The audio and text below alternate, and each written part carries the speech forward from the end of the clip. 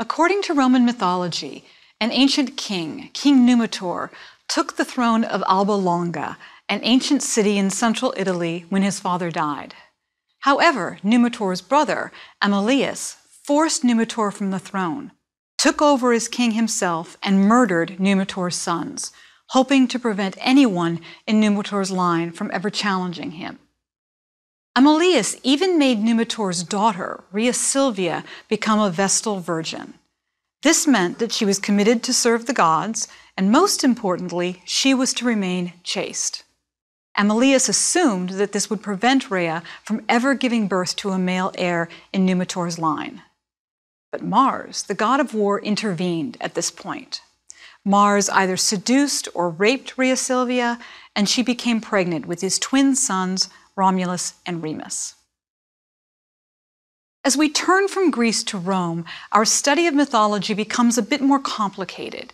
Much of Rome's mythology is tied up with Greek mythology. Many of Rome's great mythological characters and themes are imported directly from Greece. A few figures and storylines, however, are unique to Roman mythology. We begin in this lecture with one of the few truly Roman myths, the story of Rome's founding by the twin brothers Romulus and Remus. The story of Romulus and Remus really begins after their grandfather's defeat, when the new king, Amulius, discovers that Rhea is pregnant. When Amulius finds this out, he puts her under watch in prison until she gives birth. Rhea delivers the twin boys, Romulus and Remus. At this point, King Amulius orders that the mother and both twin boys be imprisoned. In one version of the story, Rhea is buried alive, and the twins are left to die of exposure. In another version, Amulius orders that all three be drowned in the Tiber River. Notice that right from the beginning, the founding story of Rome involves violence on multiple levels. A rightful king is displaced and thrown in prison. His male heirs are slaughtered. His daughter is forced into a life of chastity, and then she's either seduced or raped by the god of war, Mars. The twins, Romulus and Remus, are cast into a river to drown. Right away, it's clear how much Roman identity is intertwined with war and with violence. Keep this in mind. We'll return to this point a little bit later. In every version of this myth, a servant who has been ordered to kill the twins decides to defy the king's orders. Instead of murdering the infants, the servant leaves the twins in a basket beside the riverbank. The river itself takes the basket and guides the twins downstream to safety, as if it had a will of its own. The basket floats gently into the roots of a tree, where a she-wolf named Lupa comes upon the baby boys. Lupa suckles the twins, and a woodpecker, Picus, brings them food. And as a side note, both of these creatures are special to the god Mars, the boys' father. The twins are then discovered by a shepherd and his wife, who take them home and raise them as their own sons. The boys grow up completely unaware of their royal origins, working as shepherds like their foster father. Notice the contrast here between the world the boys originated from and the world in which they grew up. Through their mother, Romulus and Remus were descendants of the most politically powerful family in the region. They are the products of the highest levels of civilization. By contrast, their father is Mars, the god of war. But Mars is also the god of spring, nature, fertility, and the earth. And the boys' childhood reflects this. They are saved by animals and raised by shepherds. So there's an interesting celebration of simplicity, earthly life, and nature in the boys' birth story. And you can see here the ancient Roman appreciation for nature. However, the myth takes an interesting turn. As might be expected, the boys don't grow up to be ordinary men. They emerge as leaders in their local community, particularly in defiance of the king. Eventually, they lead an outright rebellion against Amulius. They kill him, and they reestablish Numitor as king, still completely unaware that he is their grandfather. At this point, instead of remaining at home, Romulus and Remus strike out on their own.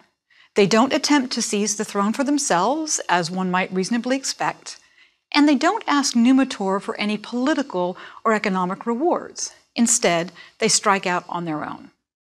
This is when trouble begins to brew between the two brothers. Romulus decides to establish a new city on the Palatine Hill. According to the mythology, this is the very place where Lupa cared for Romulus and Remus when they were babies. The Palatine Hill is also the centermost of 7 hills where Rome is located. Remus, however, wants to establish the city on the Aventine Hill, the southernmost hill of the 7 hills of Rome, just southwest of the Palatine Hill. In one version of the story, they both look up to the heavens for a sign from the gods as to which location is right for the new city. Remus sees 6 vultures, and then Romulus sees 12. One group of followers decides that Remus was meant to be king over a city on the Aventine Hill because he saw the birds first.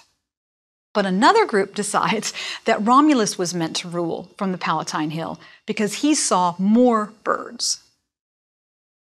In another version of the story, the 2 brothers decide to cast lots to determine which site to choose for their city, but they end up quarreling over whose site the lots indicate.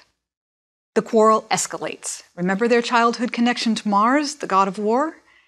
And ultimately, Romulus kills Remus. Romulus establishes his new city and names it Roma after himself. Now notice what just happened here.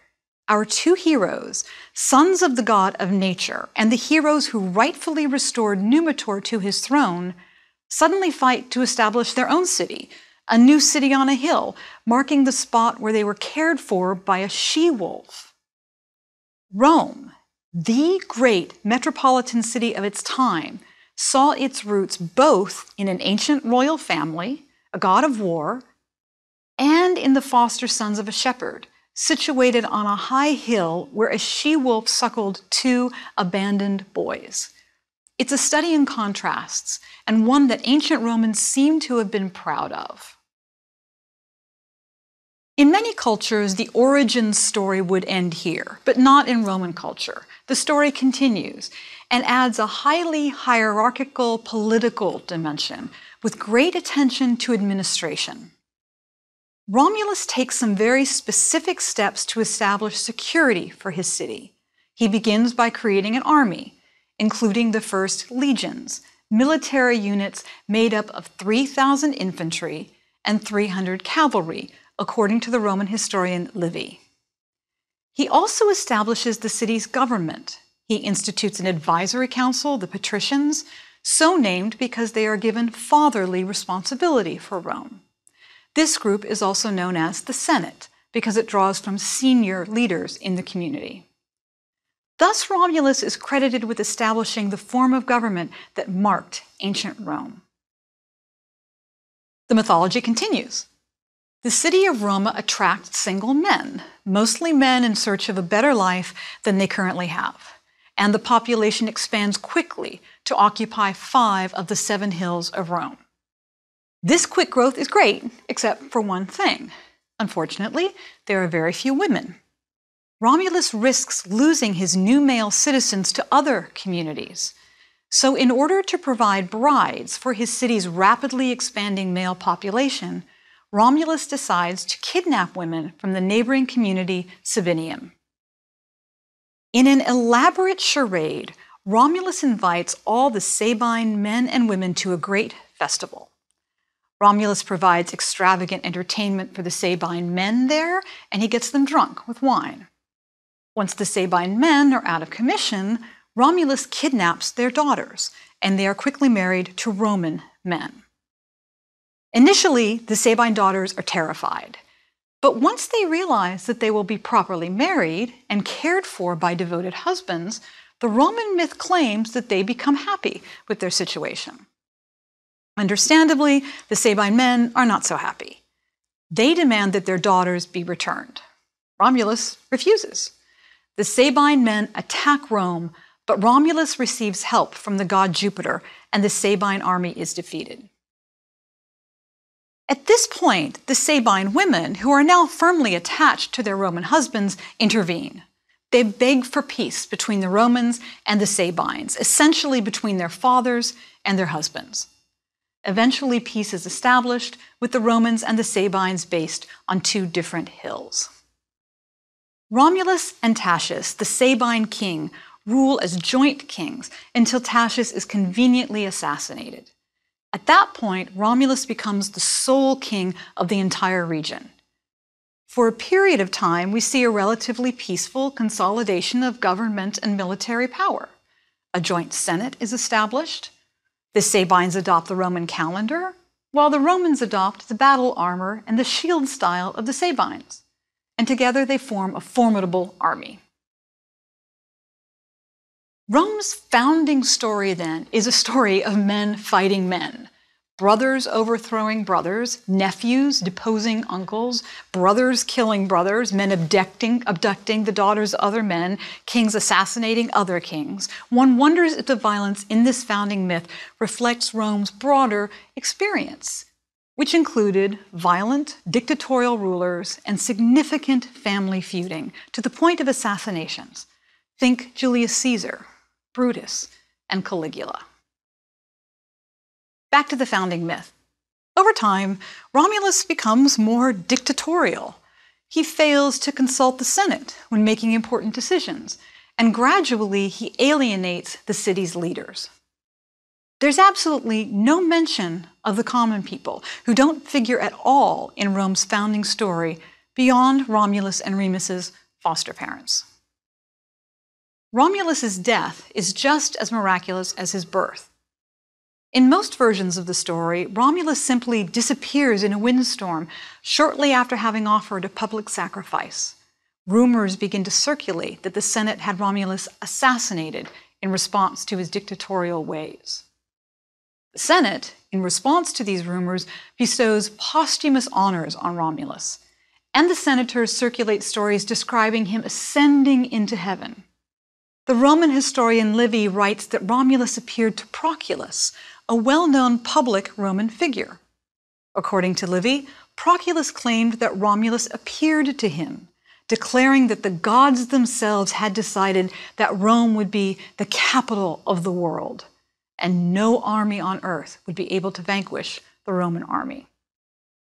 Proculus declared that Romulus ascended into heaven after making this speech. In some accounts, Romulus transforms into Quirinius, one of the three preeminent Roman gods. The story of Rome's founding sounds a bit fantastic to modern Western ears, and most historians believe that Rome was not founded by Romulus. Instead, they argue that Romulus and Remus were invented completely out of thin air. Archaeological evidence suggests that Rome evolved gradually out of the growth of several agricultural villages around the 7 hills that eventually joined together to form the city. If so, then the story of Romulus and Remus might be seen as metaphorical. Rome came from small village roots, but over time it took its rightful place as a cultural and political metropolis on a hill. If this is what happened, then the story of Romulus and Remus represents the evolution of an entire people from small town folk to big city powers. However, we have evidence that the myth of Romulus and Remus, fictional though it may be, was told with great pride in ancient Rome.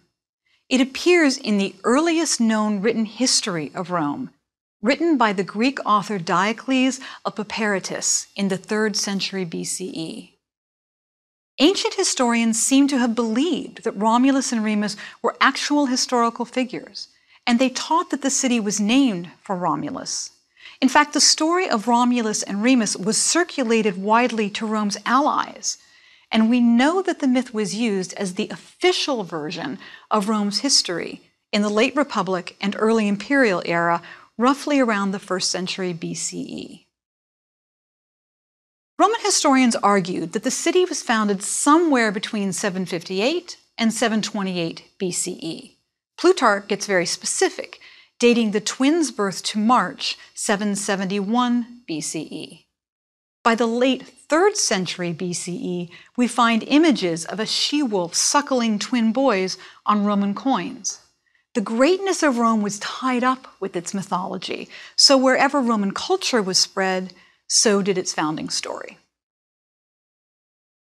The story of Romulus and Remus was also communicated through visual imagery, especially in paintings and sculpture, and certain motif traditions developed. Images of the twins always show a shepherd, the she-wolf, the twins under a fig tree, or one or two birds if they follow the Livy or the Plutarch versions of the story. Alternatively, images based on the mythology of Rome, as told by Dionysius of Halicarnassus, author of the Roman Antiquities in the 1st century BCE, include two shepherds, the she-wolf, or the twins in a cave, but they rarely include a fig tree and never any birds. The image of the she-wolf suckling the twins eventually became an iconic representation of Rome that had remarkable influence long after Rome had fallen. One of the most famous examples of the image appears on a famous 7th century CE Anglo-Saxon ivory box known as the Franck's casket. This box includes a carving of Romulus and Remus, included with images from lots of other stories. One interpretation suggests that the box functioned as a kind of a talisman, protecting a warrior on his way to battle. Romulus and Remus are depicted in a setting that would have been familiar to any Anglo-Saxon military man. They're seated in a grove, accompanied by 2 wolves and 4 kneeling warriors. Another famous example is the Capitoline wolf, a she-wolf sculpture in bronze suckling 2 baby boys. Now this one is especially interesting given the fact that the image is Etruscan, probably created in the 5th century BCE. The figures of the 2 boys were actually added later to the sculpture, maybe even as late as the 15th century CE. So the original sculpture had nothing to do with the founding of Rome. However, the posture of the she-wolf works beautifully for a depiction of the myth. The she-wolf stands over the boys, watchful, apparently protecting them as well as nursing them. Given the fact that scholars almost universally agree that the Romulus and Remus myth lacks historical basis, the wealth of imagery depicting the brothers is surprising. My sense is that the historical truth of the story meant relatively little to the Romans, or even to those who followed them. What mattered was the myth, because the myth captured the spirit of Rome, its sense of its own destiny, its divine roots, its political sophistication, and its seemingly invincible army. At its height, Rome had no need for historical truth in its myth. Instead, its founding mythology conveyed the heart of Rome. This is a key facet of mythology, especially origins mythology. It conveys truth of a different order, truth about identity rather than truth about history. The sheer number of Romulus and Remus images that we find testify to the fact that Rome's assertion of its identity carried weight. We should note here that several different variants of the Romulus and Remus story circulated throughout the Roman world. The myth was never completely fixed. One version names Hercules as the twins' father rather than Mars. Another version states that Amulius himself was their father. One version traces the twins' genealogy through Numitor back to the half-god Trojan prince Aeneas. Based on this ancestry, Romulus would have been an early ancestor of Rome's first imperial dynasty. There are also different versions of Remus's death. Livy provides 2 different versions. In the most widely accepted version, Romulus began to build the foundations for walls around the Palatine Hill to mark the boundaries of his city. He did this as Remus and he were arguing about where to establish the city. So the act of digging the foundation trenches was a deliberate act of defiance. Remus responded by humiliating his brother. He publicly insulted the walls and the new city that his brother was beginning to build. In response, Romulus killed his brother. declaring that anyone else who insulted his city would suffer the same fate. In other accounts, Remus is killed by a blow to the head by someone other than Romulus, and Romulus buries his brother with honor. Finally, in one text, Remus actually outlives Romulus and founds his own city, Remuria, just a few miles away from Rome. As you might expect, modern scholars approach the Romulus and Remus story like any other origins myth, focusing less on its historical accuracy and more on what it tells us about ancient Roman cultural values. Clearly, the stories reflect Rome's long history of dealing with political conflict with violence, intrigue, military battle, and political alliances. They also reflect the great pride that Rome took in its military and in its form of governance. Finally, the myths teach that individual Romans owe allegiance to Rome, and that this allegiance might be tested. As in Greece, there was less emphasis on individual independence than in the modern West. Instead, a man's reputation was determined in large part by what he contributed to the Roman people. Often, this took the form of military or public service, and heroism was valued highly. Modern scholars also argue that the story of Romulus and Remus was actually developed much later than Rome itself. They claim that the story evolved as a way to explain Rome's name. The story conveniently casts Rome's military, government, and social institutions in a certain light.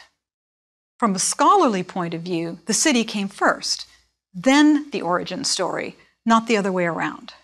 This dynamic actually isn't unusual. Lots of cultures develop stories after the fact in order to explain how things came to be, and as part of an effort to justify their political or military domination of other communities.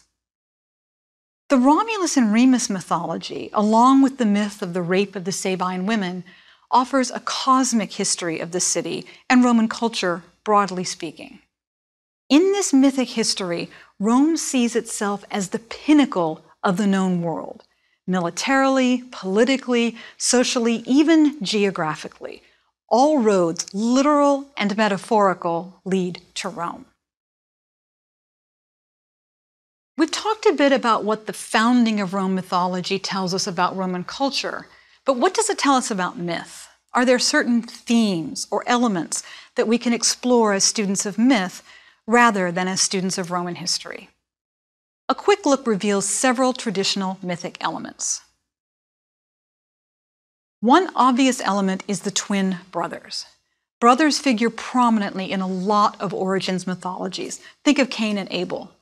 Usually there's some form of competition or rivalry between the brothers. This becomes intensified when the brothers are twins, such as Jacob and Esau in the Bible. In all these cases, Romulus and Remus, Cain and Abel, Jacob and Esau, the brothers end up fighting with one another. Why is this? Some have argued that this story element reflects real tensions between brothers in the ancient world, where older brothers often inherited power, prestige, and property that younger brothers did not. Generally speaking, older brothers fare better in ancient societies than younger brothers do. Neither Romulus nor Remus will relinquish the right to determine where their city will be established. It's significant that they were twins. Neither brother is clearly the elder, so neither brother has an obvious right to overrule the other. The twins' argument is symbolic of the larger issue. Who will wield decision-making power going forward? Romulus and Remus fight for this power, and this reflects family dynamics in ancient cultures around the world. In addition, some scholars have taken a more psychological approach to the struggle between the twin brothers.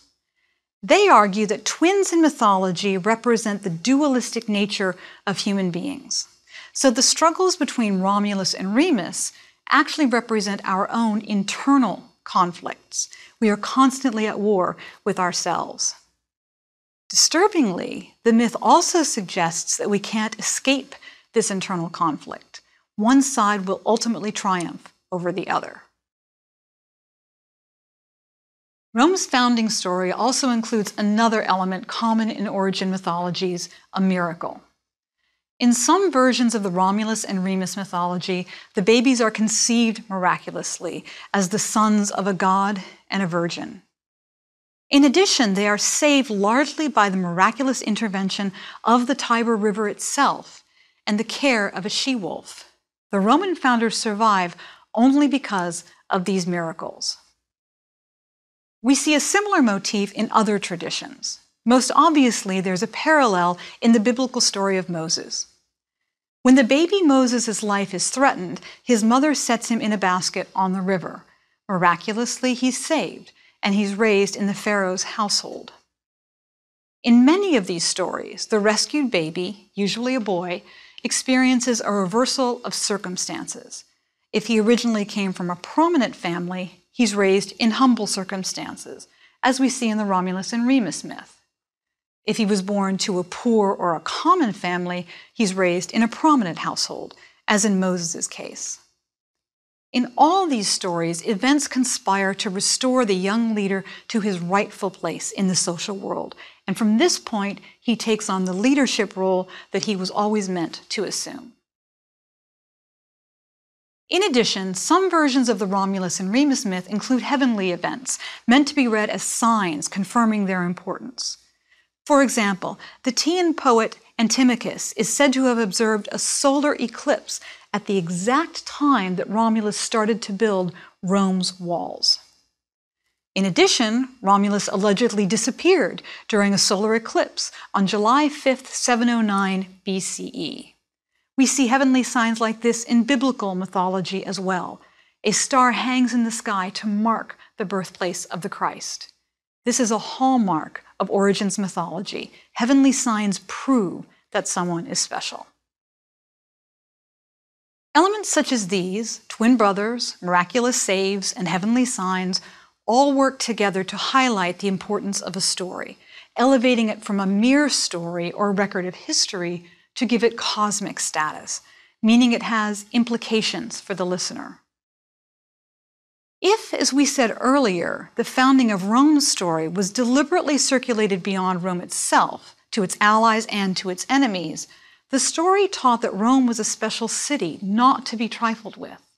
The Romulus and Remus myth invests Rome with special status, suggesting that its establishment and its success occurred against tremendous odds and by the intervention of the gods. As a result, Rome deserves the power it wields over others. Ultimately, of course, Rome falls, like all other civilizations. But the Romulus and Remus myth never suggests this possibility. Instead, it suggests that Rome was meant to rule with invincible power from its founding. I've called this a story of origins rather than a creation story, and there is a bit of a difference. And the distinction tells us one more important Roman quality. Creation stories generally describe the creation of the universe, of the world itself. Creation stories are enormous in scope, encompassing the beginnings of the cosmos, the natural world as we know it, the existence and the nature of human beings, even the origins of the gods sometimes. Origin stories, at least the way we'll use the term, are much narrower. They describe the origins of specific places and specific peoples. As we've seen, Rome's origin story explains where Rome came from, and not a whole lot more. Now, here's the interesting part. Rome doesn't actually have a distinct creation story. And there's a reason for this. Think about it. As I said in the beginning of this lecture, Rome borrows heavily from Greek mythology. One of the things it adopts is Greek creation mythology. As we'll see soon, some names change, but not a whole lot else does. So for all intents and purposes, the Romans just took the Greek version of creation, translated it into Latin, and they were done. Now, I know I'm going to get angry letters and emails about this from some proud Italians, but in general, this is true. But notice that the Romans don't appropriate a Greek story to explain the origins of Rome itself. Rome's pride and joy was the city of Rome, its culture, the military, governmental, and social structures that it developed. Rome developed its own mythology to explain its own origins. And this is crucial, because it signals what Rome valued. At the risk of overgeneralizing, Rome cared about Rome, and not a whole lot about the rest of the world. Think of that old New Yorker cartoon depicting a self-centered New Yorker's view of the world. Beyond the borders of Manhattan, the rest of the United States appears comically reduced in size or not at all. Well, Rome saw the world in pretty much the same way. As I've said, scholars dismiss Rome's founding mythology as largely untrue. But if it's just too hard for you to let go of the Romulus and the Remus origin story completely, let me offer you a glimmer of hope. Once in a while, an archaeologist makes a discovery and uses it to try to prove that Romulus and Remus existed and that Romulus founded Rome. And I'll leave you with one of these stories. In 2007, archaeologists were digging in the ruins of Caesar Augustus's palace at the base of the south side of the Palatine Hill. A vast cave was found beneath these ruins. I mean, a really huge cave. The vaulted cavern stretches more than 50 feet below ground, and it is elaborately decorated. Scholars largely agree that this is the Lupercal, a place where the priests of Lupercus, the Roman god of agriculture and shepherds, performed pagan rituals on this site until Pope Gelasius prohibited the practice in 494 CE. But some scholars have gone a step further, arguing that this cave is the actual cave where Romulus and Remus were suckled by the she-wolf Lupa. Now that is quite a leap. Historians and archaeologists continue to disagree about what this particular discovery and others like it actually tell us about Rome's historical founding. What they can all agree on, however, is the fact that the myth itself, quite apart from its historical value, has played an important role in Roman culture and community identity for hundreds of years. As Roman historian and archaeologist Andrea Carandini says, the tale of the birth of Rome is part myth and part historical truth.